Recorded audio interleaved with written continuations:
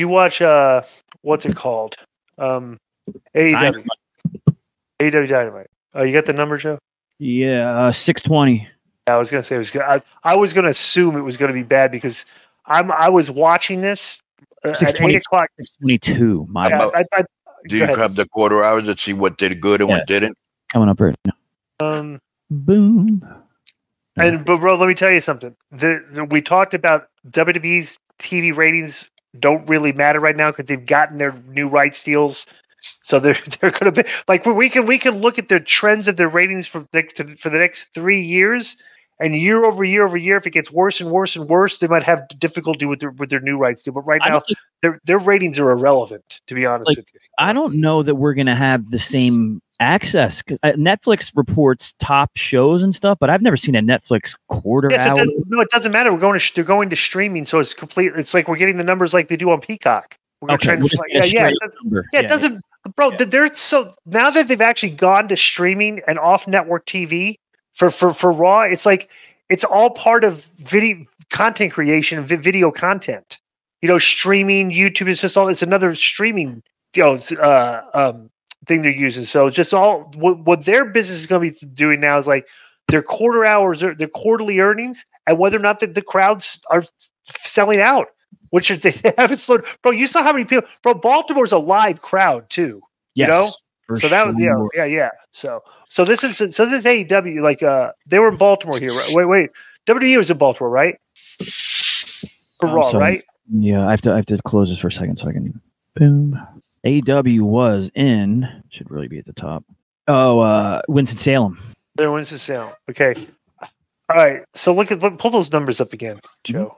And if we got a couple of minutes here, I sent you guys the article that somehow Warner Brothers Discovery discovered a $10 billion loss and had to report it and their stock tanked and all that. I'm curious as we get closer here, is it a shoo-in that AEW even remains here? Or are we going to see a change? I have no idea. Dude, yeah, I know we don't know, but yeah. They're in the middle of negotiations still, and like you're Warner Brothers and you look at this chart for Monday, what are you thinking? Like they want more money, and you look at this going, dude, how can they be asking for more money? They're not. This show specifically didn't maintain interest. Yeah, their original deal was $40 million a year for Dynamite, right? Mm-hmm. The first show they did in Dynamite 5 years ago was 1.4 million people. Yeah. How many people watch at the end of this show? 535, and then 516 for the overrun. 516,000 people. Yep. Like you've literally lost. They've almost lost from almost 1 million people from their first show, and you actually think that they should be getting an increase in the rights fees? Yeah, that last quarter is 2/3 less. They lost more than 2/3 actually. Yeah, so we don't really include the overrun. I mean, the 822 is when that's recorded when what you call it still. Yeah. Well, that's not the first segment. That the first segment ends at 7:32. You know what I'm saying? 8:32. Yeah, 7:32. Bro, they had 822 coming out of 100,000 people drop off during the MJF match, and then the Mariah May match against some no-name girl lost almost another 100,000. They almost lost 200,000 people right off the bat in 30 minutes. That's rough. Yo, what's up?